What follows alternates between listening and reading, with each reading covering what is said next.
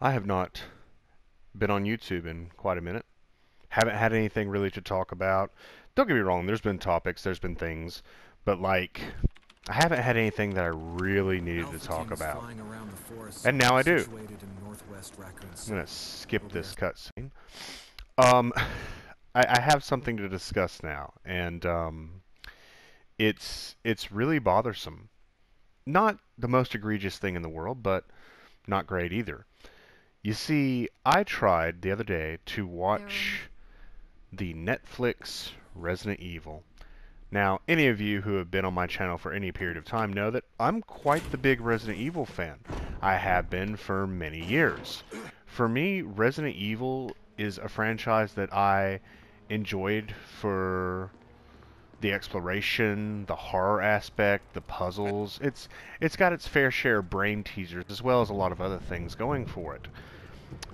And when I first made my channel, all the way back in the day when I was just, a wee young teenager, I made videos complaining about the Paul Anderson films, praising the CG films, which I still think are pretty darn good. But honestly, I feel like I'm very jaded. I feel like I'm very uninvolved now. I tried to watch an episode of this on Netflix, and I found myself bored. Not outraged, not angry, bored. How do you how do you manage that? How do you take something like Resident Evil and make me sit there trying to watch it only to go to my phone and look at memes and Google and Facebook? It's really disappointing, and I don't know what exactly Capcom is doing. I feel that this has to be some sort of tax write-off. This has to be they have to be getting something out of what they're doing with Resident Evil, because there's no way that they just keep giving the brand name to these people that try to Americanize it and butcher it relentlessly. I don't understand what they're doing. I don't know why they're doing it, and it's never made adequate sense to me. I mean, when I look at the Paul Anderson films now, those seem kind of like guilty pleasures at this point. They went so far off into left field and did such crazy things, introducing the character that is Alice, and there was a lot about them that felt like the video games. I mean, say what you will about the later films, but the first one, which is actually still in my mind a good film, it's not a bad movie. But like you get to Apocalypse, which was heavily influenced by Resident Evil 2 and 3 and had Nemesis and all this other cool stuff. Like, yeah, after the third film they got a little bit out into left field, but like those movies still have more in common with Resident Evil as a franchise than this Netflix show does. And when I think about like all the things that people have tried to do to either modernize it or bring it up for a new generation, or just drastically just taking the name Resident Evil and then drastically changing everything about it. Like, I haven't seen the new movie Welcome to Raccoon City, which I've heard is a really poorly done mashup between the original Resident Evil storyline and the Resident Evil 2 storyline. But I decided I didn't even want to watch it because, like, seeing what they did to my boy Leon, like, how could you? You take this character that is well defined in the source material and you give him curly brown hair. You couldn't get a blonde actor. You couldn't get anybody that could adequately portray what I view Leon as. Like, he's been in several games and several films at this point, and you guys you couldn't do anything with that? It's the worst. It's the absolute worst. It's very hard to get around these guys with these alternate controls. Ah! It's really disappointing. I see the things that these people are doing with this franchise, and again, I just have to ask, like, what's the fucking point? Why do you spend so much money, so much time, and so much effort to get something with the Resident Evil brand name on it, and then you decide, you know what? Let's just butcher it. I don't get it. It's never made sense to me. I can't reach you. Just a second. Oh, nope. Don't grab me, okay? I'm gonna cut you. I'm gonna get close enough to cut you. Ugh. Maybe I'll just get up here. You can't. Can you vomit? I can't remember if they can vomit in this one. Nah, that was something for Resident Evil 2. Get stabbed. Anywho, I've seen time and time again this franchise get drugged through the dirt over and over and over by different studios and different development teams. Um, say what you will about films like Degeneration, Damnation, Vendetta. I even watched on Netflix Infinite Darkness. I have it on Blu-ray now. I thought it was really, really good. It stays true to what I feel Resident Evil is. And yeah, you can either, like, when making Resident Evil, you can either go super far into like later Resident Evils where it's, you know, world-spanning bioterror, or you can keep it close to home where it's, you know, this horrible thing that happens in a small town or in a small, you know, mansion environment. You can do things like that. But I see time and time again where these people just, in my mind, fundamentally misunderstand what the hell is going on with Resident Evil. Films like Degeneration, Damnation, Vendetta, and even The Infinite Darkness, like, they are very heavily inspired from what I would say is Resident Evil 4 and forward. But, like, they still have the heart. They still have character. They still have these individuals that we love. They have, you know, Leon. They have Claire. They have Ada.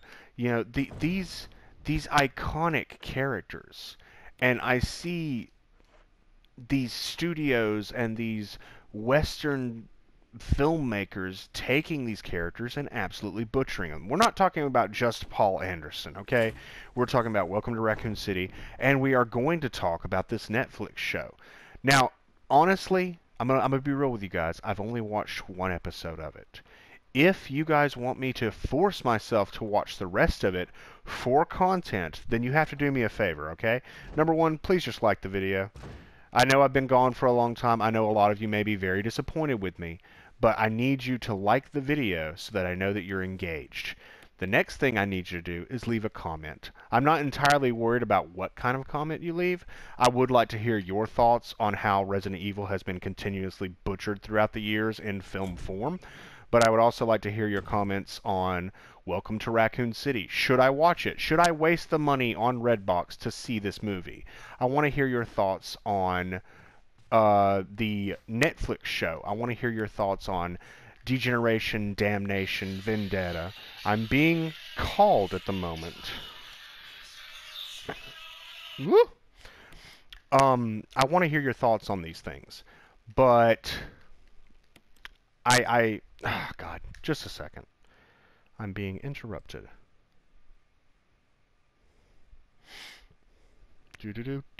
I'm recording a video.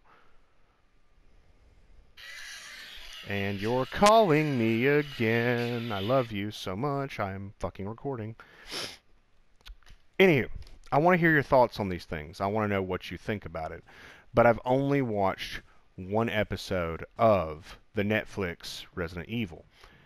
And if you guys want me to watch more of it and discuss it, I can do that, but it's really up to you.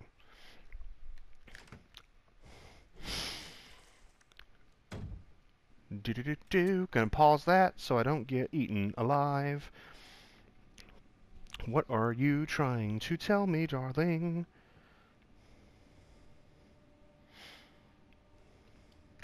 Anywho, the Resident Evil Netflix show. Let's go ahead and talk about it real quick. This show is boring, and it bastardizes the characters. Something we've seen happen a lot with Resident Evil. I myself don't particularly care for how they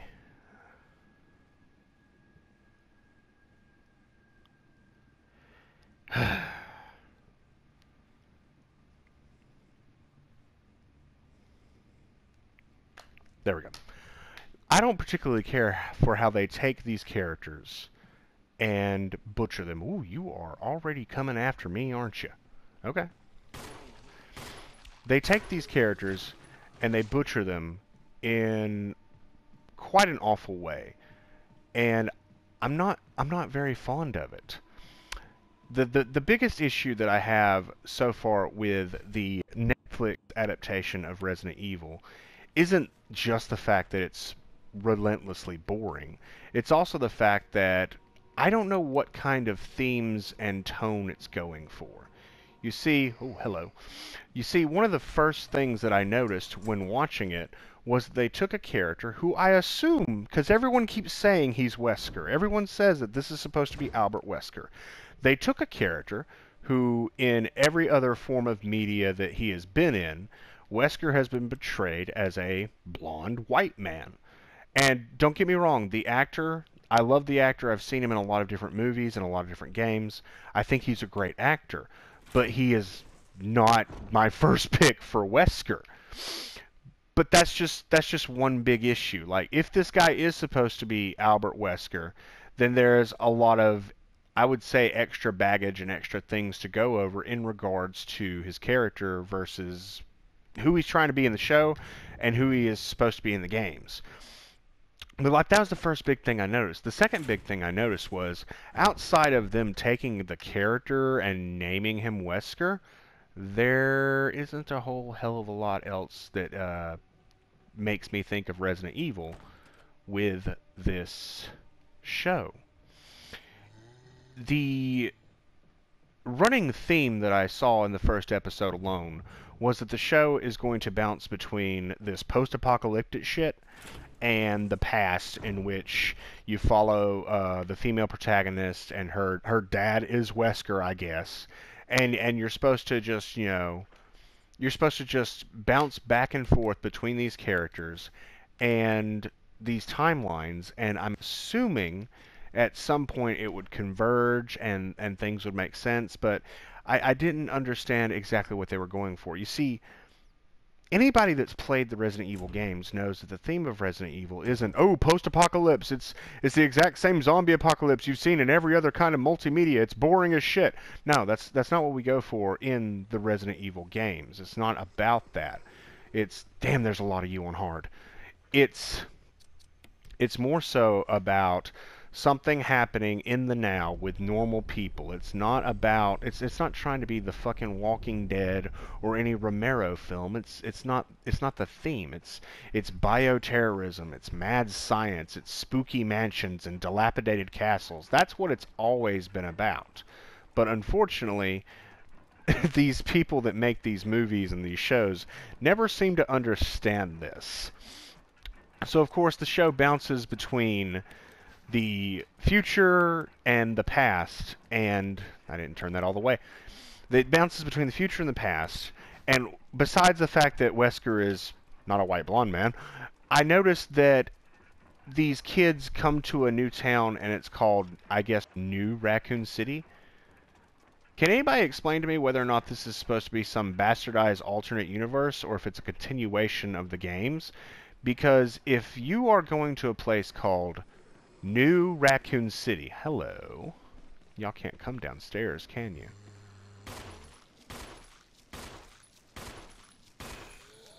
Nah, you can't come downstairs. And just reload. If it's taking place in New Raccoon City, that would imply that Old Raccoon City exists. And I have to ask that if you are a person in this universe, why the fuck would you ever want to live in New Raccoon City? That doesn't sound like the best idea, considering the old Raccoon City got nuked after it was, bombarded by the infected. Oh, you're still alive. Take a nap. Thank you. It doesn't make any sense. It doesn't make any sense. If people in this universe know about Raccoon City, they would also know about Umbrella. But nobody seems bothered by Umbrella. Nobody seems to know. So is it an alternate dimension? Or is it a continuation? Is it some alternate timeline? Have we diverged? Is this a variant? I don't know. And it doesn't make any sense. Like, if you wanted to recreate the show as, a continuation, or if you wanted to do it as an alternate thing, why not just call it Raccoon City? Why New Raccoon City? Because if it's New Raccoon City, Old Raccoon City exists, and that shit went down, people know about it, they shouldn't be comfortable in your nice porcelain city. I'm just saying. However, the big issue that I have with the show isn't just the bastardization and the confusion of what exactly it's trying to do. It's also the fact that it's fucking boring. So let me just state real quick, if I were given the budget, the time, and the effort as a fan of the franchise, here's what I would do to make a show. All right? I wouldn't set it in the far future post-apocalypse. I wouldn't try to rewrite the past. No, I tell you what I would do. I would set my show in the smack dab middle of Raccoon City, and it's literally just a few days before the outbreak. My show would have like three main protagonists that you follow throughout. Just residents and denizens of course, Raccoon City. So you'd have, like, let's say there's a police officer. This guy works for the RPD. He's a beat cop. You know, he takes care of petty criminals. He's waiting because he's getting a new rookie hire in a few days, and he's just noticing that there is suddenly a lot more reports of violent incidents happening in his city. Another character could be a nurse, maybe an RN that works in the Raccoon City hospital system, and this person is noticing a lot more people coming in with injuries, and of course the violence is ramping up, and they're not sure about this new sickness that's breaking out. You have people coming in very, very ill, and obviously everyone's just a little bit worried about this because they've not experienced anything like this before. So that's how I would start that off. The third character, of course, very important, very pivotal character, would be an umbrella scientist working in the Arclay mansion right before the outbreak occurs. If I had the opportunity to make a show, you would have these three main characters that you follow throughout the runtime, and of course there could be other tertiary characters because we need cannon fodder after all. But these are the characters that you'd be following and paying attention to whilst you watch the show. And again, I wouldn't try to rewrite history. I wouldn't try to do alternate timelines. I wouldn't race swap characters because that just seems kind of fucked up. I'm just saying in 2022 we should probably leave characters' races alone. But I would do things to change around events and scenarios. Like, for instance, if I'm going to set it in Raccoon City, that gives me a plethora of different things that I can do with the characters and the scenarios. See, if we're in Raccoon City, I can take from different source materials. I have, obviously, Resident Evil 2, Resident Evil 3, the Outbreak franchise, Operation Raccoon City. I mean, who's to say that there wasn't some umbrella guys running around doing stuff? I mean, we've literally seen it with Hunk. But that's how I would go. I would do the show, and I would have these characters interact with each other, and of course you'd have them trying to find a way out of the city and surviving this horrible outbreak. But that's what you get from someone who's actually a fan of Resident Evil. That's what you get when you have somebody who's paid attention to the source material, who actually cares. You're going to get this type of scenario where they're like, I think we should do this. You're not having characters that are like, you know what, let's change this character's race for no fucking reason. Let's change this character around. Let's do this. Hey, let's have a place called New Raccoon City that makes no goddamn sense within the context of the universe we're fabricating. Let's just do all this shit. And it drives me fucking crazy. I found myself bored before the end of the first episode, because outside of the fact that one of the characters is named Wesker, and outside of the fact that there is a zombie dog at one point, there is literally nothing at all about this first episode that says Resident Evil. Thank you for the head pop. There is nothing about this show that says Resident Evil. Now, maybe in later episodes it's going to get a little bit more Resident Evil-like, but I found myself so disappointed trying to watch this shit. It was boring.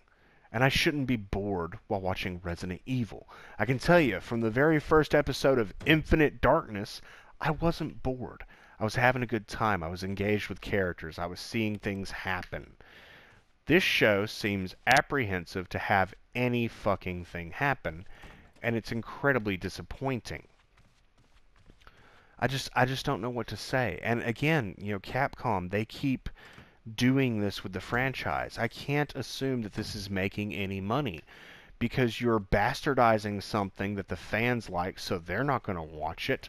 Nobody's going to really pay attention to it. The only ones that even give a shit are content creators. Hello. Off me. Off me. I thought you were dead. Oh, you're not dead. Why aren't you dead?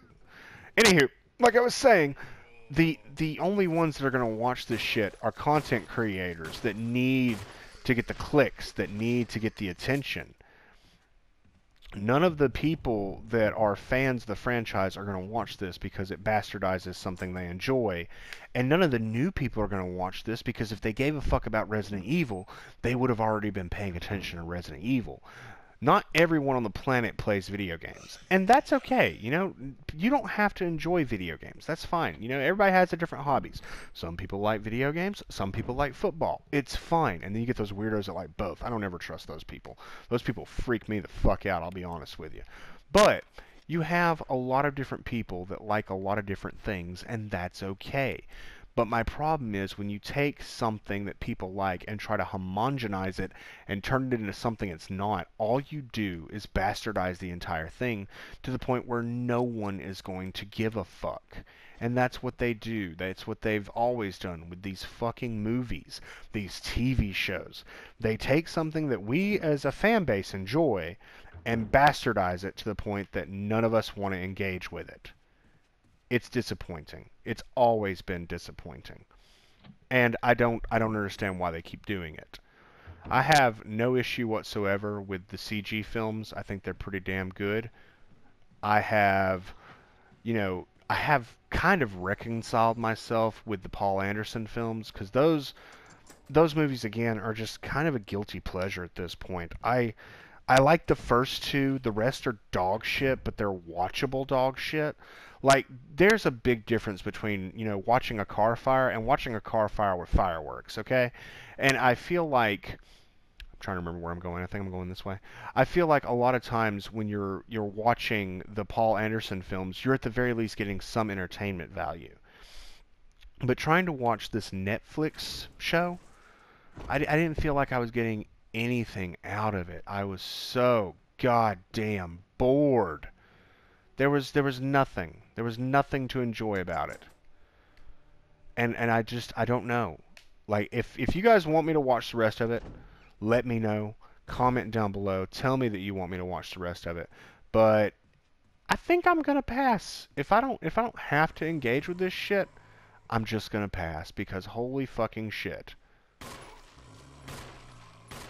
It is so bad.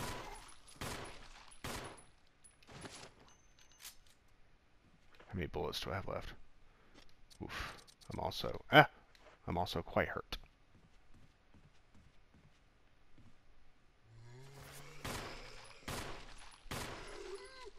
Stay down. I don't like the Netflix Resident Evil. I don't know if anybody who's an actual fan of Resident Evil will like the Netflix Resident Evil. Everyone that I've heard talk about it so far has called it complete horseshit.